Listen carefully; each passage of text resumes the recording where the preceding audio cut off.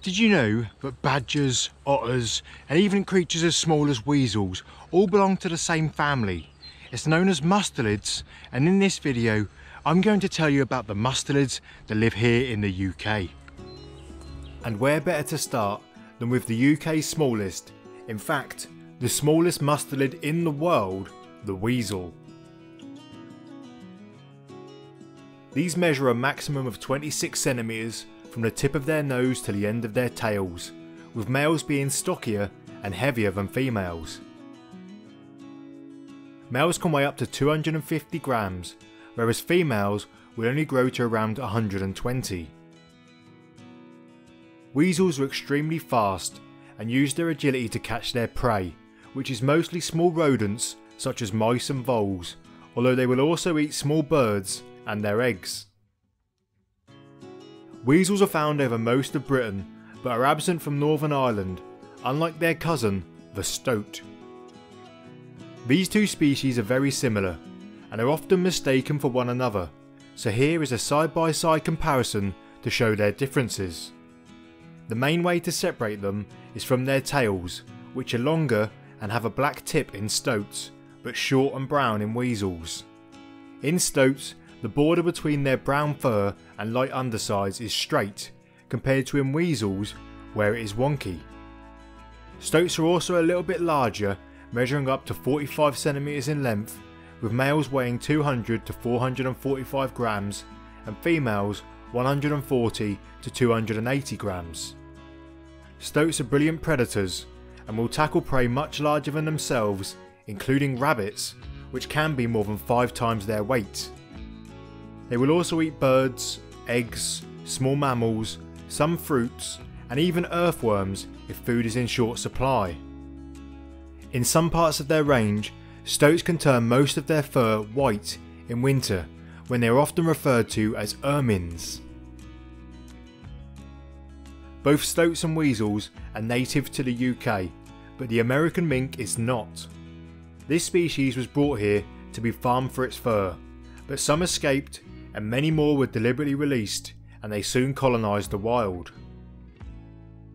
American mink have an average size of around 55 centimetres, but some males can be noticeably larger than this. Their fur is usually dark brown or black, with small patches of white under their chin, down their throats and along their undersides. Unfortunately, they are persistent predators, and as they are often found along waterways, they can predate some of our native species to near extinction, including the water vole. They will also eat birds and fish, and are very capable swimmers, meaning they sometimes get confused with otters. I'll show you the differences between these two shortly.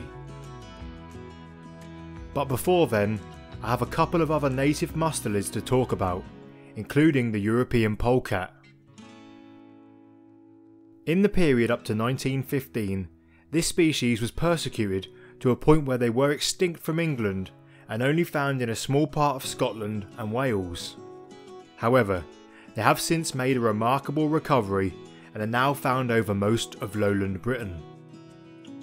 You might be looking at this animal and thinking it reminds you of a domestic ferret, and that is for good reason. It's thought that polecats are their ancestors, and there have been many cases of escaped ferrets successfully breeding with their wild counterparts. Truly wild polecats measure between 45 and 65 centimetres. They have black fur with a lighter undercoat and a defined black band across their faces. They can be found in a variety of habitats, including farmland and deciduous woodland, where they prey on rabbits, rats and even amphibians. Polecats aren't the only mustelid that is making a comeback. The same is true for pine martens, although they've had a bit of help from people. Around 100 years ago, pine martens were extinct in England and Wales, with only a small population remaining in northern Scotland. As a result of legal protection, they have gradually spread from here and are now found all across Scotland and even into the northern counties of England. They have been reintroduced to Wales, and as a result of an unlicensed reintroduction, they are also now found in the New Forest. There are currently a couple of other licensed reintroductions underway, and pine martens are fairly widespread over Northern Ireland. They're about the same size as a cat, measuring between 64 and 81 centimetres, which includes their long fluffy tail.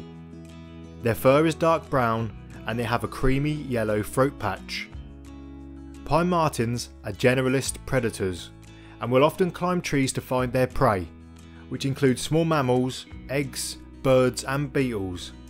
They will also eat fungi, and during the autumn a lot of their diet is made up of berries.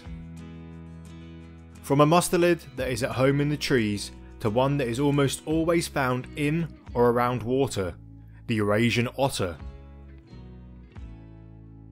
This species almost went extinct here in the 1970s, but has recovered and is now found in every county in the UK. Sometimes people mistakenly identify otters along the coast as sea otters, but they are in fact the same species.